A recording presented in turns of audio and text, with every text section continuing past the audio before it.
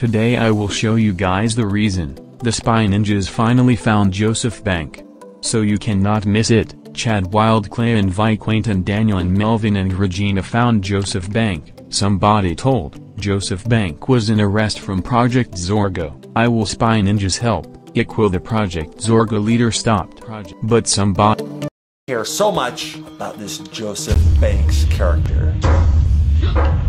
I didn't fart. What is that? Coming from the hatch. So you don't want to know why Project Zorgo wants to know about Joseph Banks? What? Oh. Hold on. Got a little theory here. I mean, this is the last question. Hey. If you let me answer this question, I can be a spy ninja. Tell me why Project Zorgo wants to know about Joseph Banks.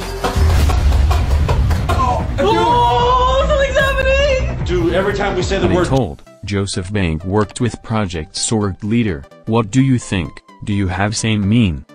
Hit the like button if you on Chad Wildclay and Qwaint side, and subscribe with bell on for more videos. You can help spy ninjas to stop. The Project Zorgo leader did a great job in the trust challenge test. But Joseph Banks, the hatch. Wait, let's try. Joseph Banks. Maybe he's still alive. Daniel, hook up the lie detector test to the hatch. Really? Yeah. Are you serious? I've never tried this before. Let's try it. I don't know, I guess just clip like this on to the handle. To the, yeah, where the metal is. It's a good conductor. We'll put this sensor, I don't know, around here. Okay, my question is the noise we're hearing from the hatch Joseph Banks?